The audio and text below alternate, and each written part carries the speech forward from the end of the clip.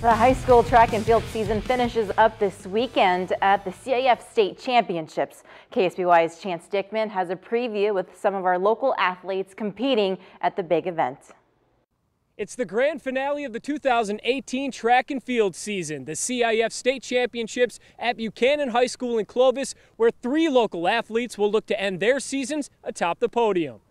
Let's start with San Luis Obispo's Anneke Moersdorf in the girls' triple jump.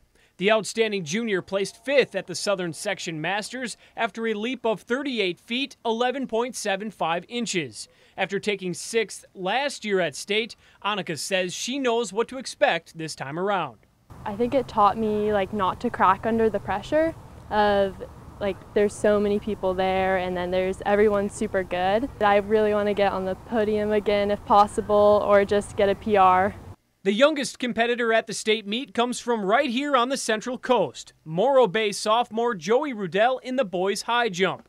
After clearing 6 feet 6 inches at the Southern Section Masters, the 6'9" sophomore hopes to jump at least 6'7" this weekend. Hopefully just relaxed, I guess, because if I think about it too much, or look at the bar, that doesn't help. But if I just relax and keep my head clear and try to clear it. And last but not least, Ynez senior Sarah Perkins in the girls' shot put. Sarah placed 5th at the Southern Section Masters with a toss of 40 feet, 10.75 inches. Sarah says making it to state is awesome since this is just her 3rd year ever throwing shot put.